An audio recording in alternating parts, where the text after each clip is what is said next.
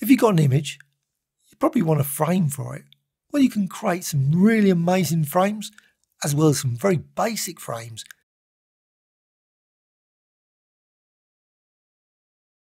Doesn't have to be all distorted like this. This can be used to create very basic frames for any image. So how to do it? Well, the key thing is a basic shape right from the start.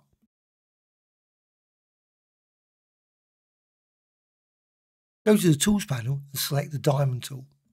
With the Diamond tool, just click and create a diamond. Now you can use any other shape. So what sort of shapes would you like to use? Star designs? Anything can be used. And of course you can also create your own shapes just by simply going over here and using the pen tool. So if you've got no design that you want particularly, the pen tool is great for creating your own. Okay, with this, what you can then do is you can, with it selected, go up here, make certain there's no fill. So just up fill here and just click here or here. So it just got completely hollow. Obviously a frame, you don't want to see obviously anything there. You want to be able to see through it.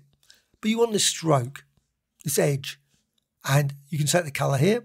Just click there and you can set the color to gradients or a solid color.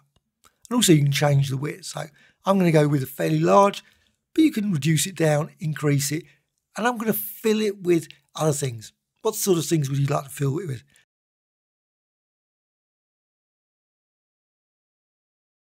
Like gradients. You can also fill with shapes, many other designs, but I'm going with brushes. So brushes, go to the brushes panel. But before you do this, you need to rasterize it. So layer and just down to rasterize. So just rasterize. Before that, it was a shape, a vector design. Now it's a pixel layer and you can select it. So select and selection from layer. And that's it. That's all you've got. That's the only thing in that layer. And it's all selected now. You can see the marching ants around there. And you can fill it with a brush. And I'm just going to go with ink splatter. Just select that.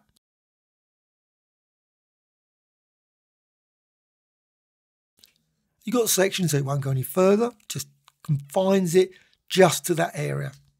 And you can change the colours. And I would suggest go to the swatches.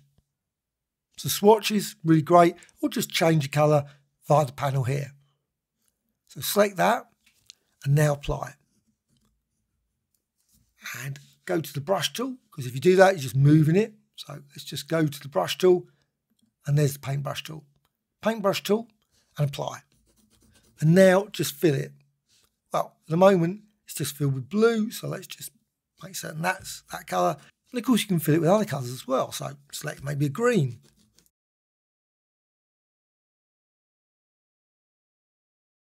Of course, you don't have to use that paintbrush. You can use all kinds of other ones. There's also other paintbrush tools you can use, such as mixer.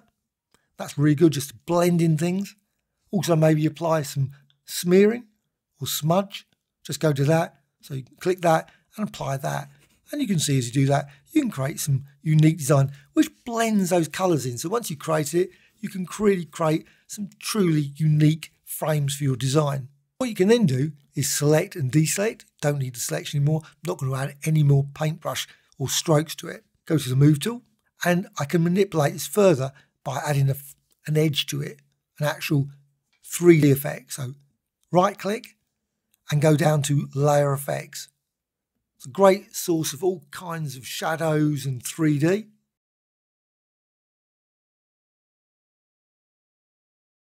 I'm going to go with 3D. I want to give it a bit of depth, so select that and then 3D and then change the radius. And you can see as you do that, just increase it, decrease it. You push it up to say 100 and you get this lovely round and it really starts to look like a frame. Also, you may want like a shadow to it. So outer shadow, click that and select it and you get all these settings. And you can change it, radius, offset, intensity. Just change it, tweak the values and you reduce down, increase it, push the offset. You can also use the offset tool. So you can manipulate that further and you can see, move it around and reposition that to a slightly better effect.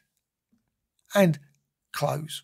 Now, frame is probably perfectly okay if that's all you want, just a basic shape. And again, as mentioned, what sort of frames would you like to use? Star designs? Well, you can do exactly the same with stars. Or circular designs, just use an ellipse or use a square design.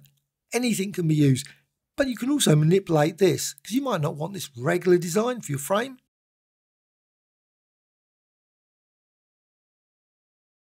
Well, you can distort it, modify it. Real good tool, I would suggest, is deform. But before I do anything further, I'm going to rasterize this whole thing, which turns it all into a solid single layer, no layer effect. So right click, and you can go down here and rasterize. And it'll come up with this panel. Simply click this, make certain you deselect that, and rasterize. So it's rasterized. It's now all a single pixel layer. So window and layers, go there. There it is, just pixel. No effects. You can see there's no FX on the other side. And now you can manipulate it. So go to filters, distort and deform. Select that and then simply add some pins. And you can manipulate it.